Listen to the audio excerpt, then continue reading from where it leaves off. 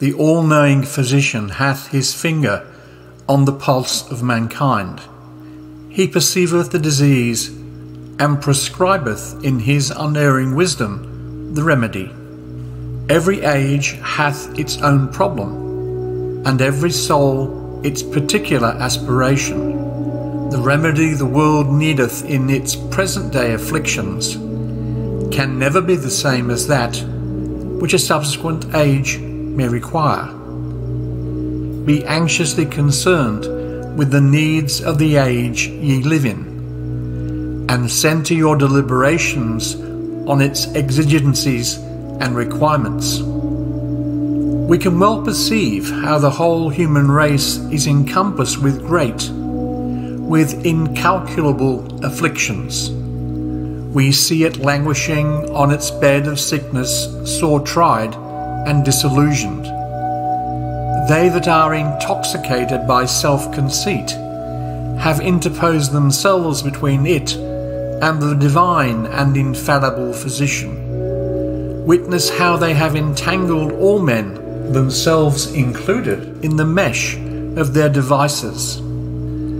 They can neither discover the cause of a disease, nor have they any knowledge of the remedy. They have conceived the straight to be crooked, and have imagined their friend an enemy. Incline your ears to the sweet melody of this prisoner. Arise and lift up your voices, that haply they that are fast asleep may be awakened. Say, O ye who are as dead, the hand of divine bounty proffereth unto you the water of life.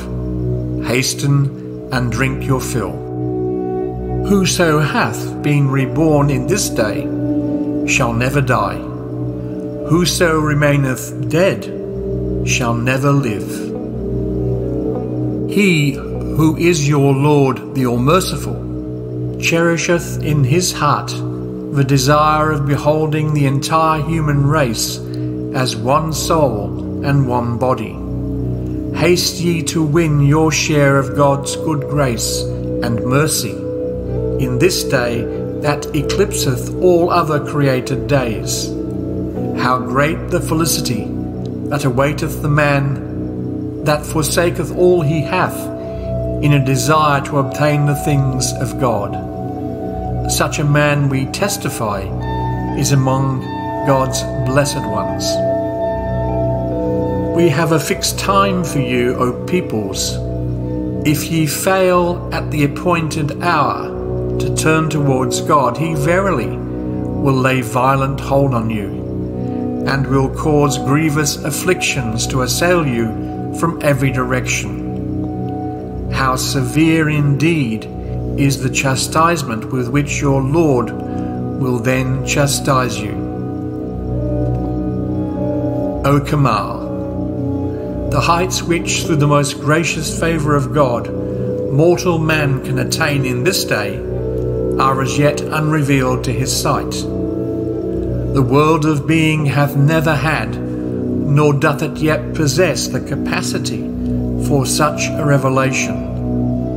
The day, however, is approaching when the potentialities of so great a favour will, by virtue of his behest, be manifested unto men.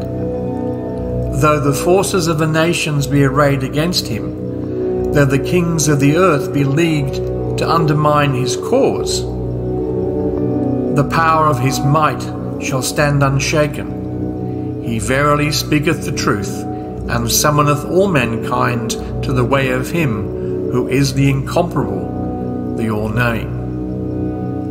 All men have been created to carry forward an ever-advancing civilization. The Almighty beareth me witness. To act like the beasts of the field is unworthy of man. Those virtues that befit his dignity are forbearance, mercy, compassion, and loving kindness towards all the peoples and kindreds of the earth. Say, O friends, drink your fill from this crystal stream that floweth through the heavenly grace of him who is the Lord of names. Let others partake of its waters in my name, that the leaders of men in every land may fully recognize the purpose for which the eternal truth hath been revealed, and the reason for which they themselves have been created.